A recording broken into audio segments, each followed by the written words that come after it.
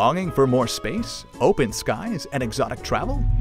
Then look up, about 30 to 600 miles straight up, at the Ionosphere, Earth's interface to space.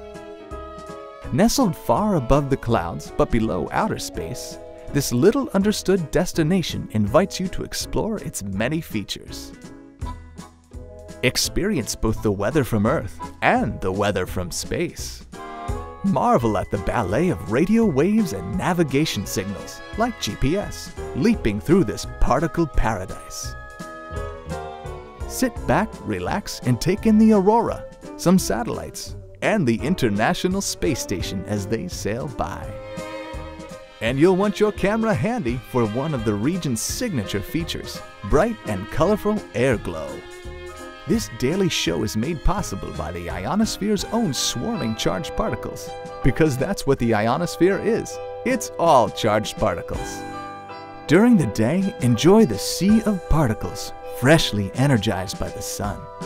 As the sun sets, this particle party relaxes and the air glow thins. Our quieter nightlife lets you gaze into clearer skies. The ionosphere is in constant motion, an amazing effect of space weather. Don't miss when solar storms rain down. The storm separates the particles even more, making this colorful region delightfully more dense in some places and stunningly sparse in others.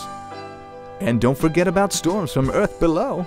Your weather from back home also stirs up this one-of-a-kind destination.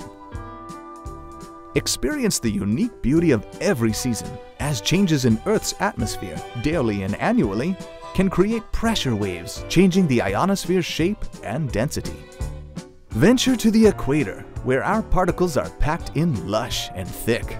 Cruise along a magnetic field line and see how the ionosphere's charged material also interacts with Earth's own magnetic field.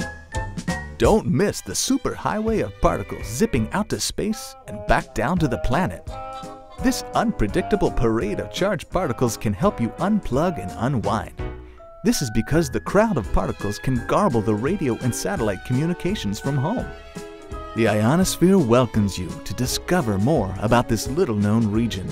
After all, once you've explored this interface to space, who knows how much farther you'll be able to go.